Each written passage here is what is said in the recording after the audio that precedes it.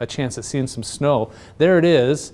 And this is through 6 a.m. Thursday. Cold front continues to roll through. Snow sticks around a little bit for northeast Nebraska through noon, and then cold air is just going to settle in and make itself at home for a while. And notice the snow doesn't really go away through Thursday night into early Friday, and unfortunately neither does the wind.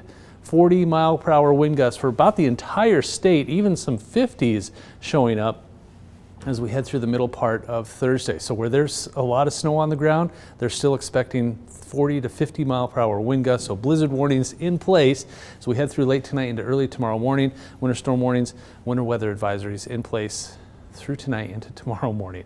So tonight, temperatures dropping to around 20 to 25 degrees. Mostly cloudy, a flurry possible, northwest wind at 10 to 25, so that 25 may feel more like the teens. And then highs tomorrow struggle, upper 20s to around 30.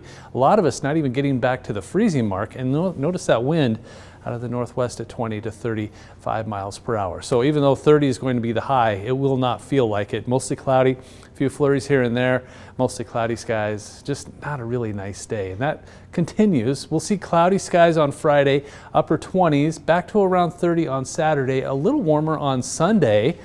So if you need to be outdoors for any length of time, Sunday is probably your best bet. And then as we head towards Monday, 24 degrees, and notice those overnight low temperatures getting into the single digits, might even get below zero for a couple of days by the middle and end of next week.